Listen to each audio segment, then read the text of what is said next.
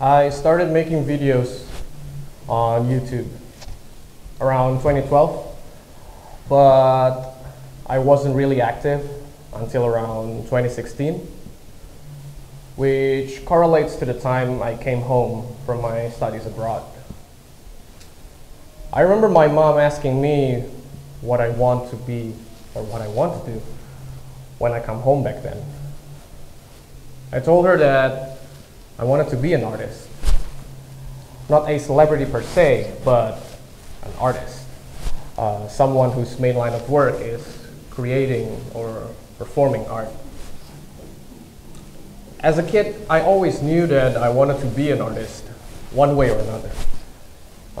I thought that if I could make a living out of drawing and making whatever I want, I would accept it in a heartbeat. And I think it's the charm that there's a line of work out there for people who just want to be free in creating whatever they want and get rewarded for their effort.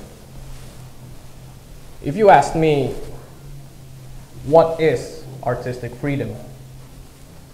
I would probably point at a kindergartner drawing creatures or scenery with the color pink and purple.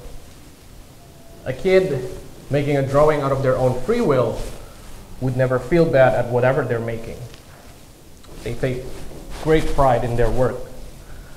Unlike us adults, where we would beat ourselves for not being able to draw a hand. A child would never feel bad for putting whatever color they want as a sky. And I think that's artistic freedom in its purest form. As an adult, we have quite a different idea to what artistic freedom is. It could be that we have unlimited resources to create whatever we want without having to worry financially. It could also be that we have unlimited freedom to create whatever we want, free from any censorship by any other entities other than the artists themselves.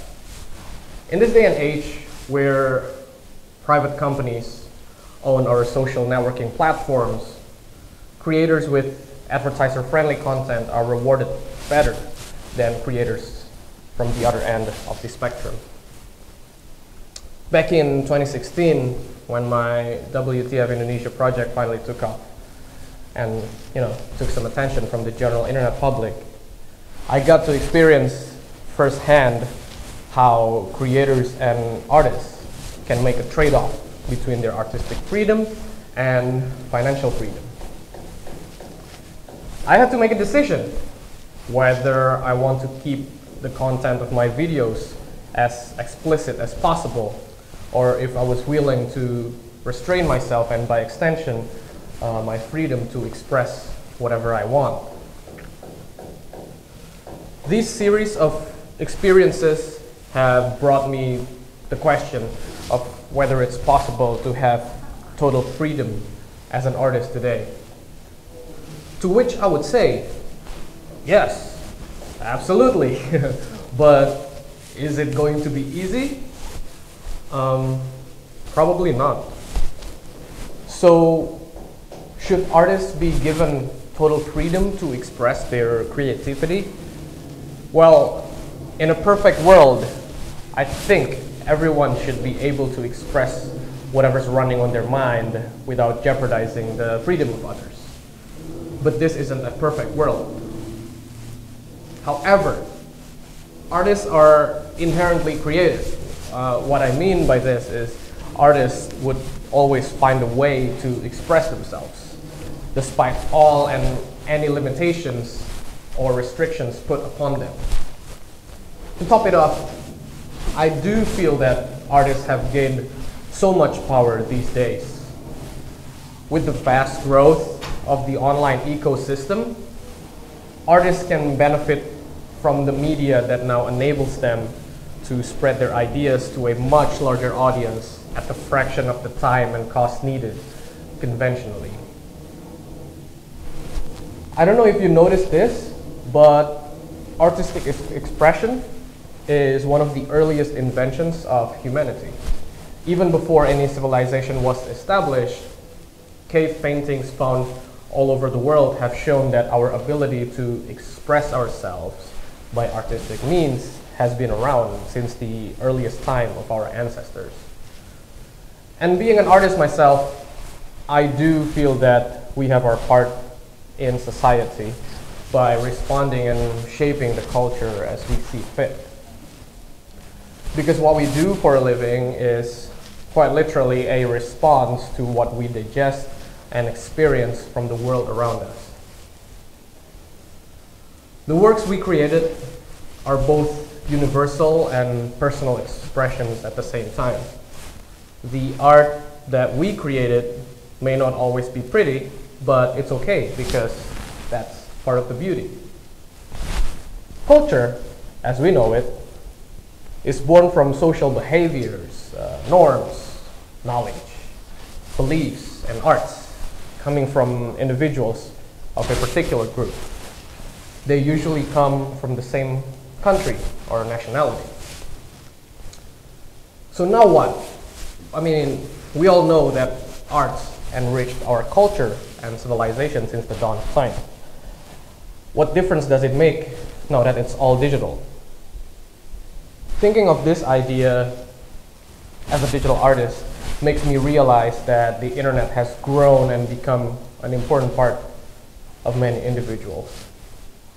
And even if it's hard to see it, the internet itself has its own culture where we can transcend beyond borders and generations to share our ideas and accelerate their spread even further.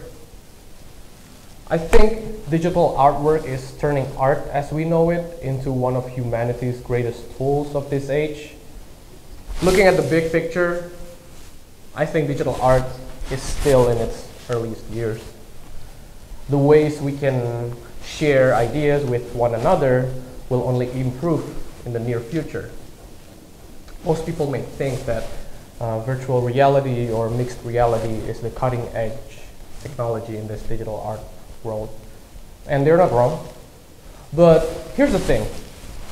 Decentralized programmable art is just one of many exciting projects that is currently in development and being adopted by digital artists all around the globe.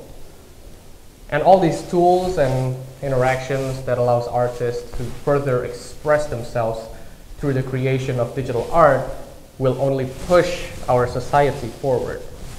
Interactive arts, such as video games, have shown that we are no longer limited to just letters in a book or scenes in a motion picture to express and to understand complex ideas. And in the near future, the only limit would be our own imagination. There's this question that haunts me from time to time. Is it better to be a jack of all trades, a master of none, or to master just one thing for your entire life? Honestly, I wouldn't know which one would be the best for me or for you, but I know for sure that I wouldn't limit myself to just doing one thing for my entire lifetime. Although I have been working on the digital realm with digital files, I am always excited about the possibilities of new technology.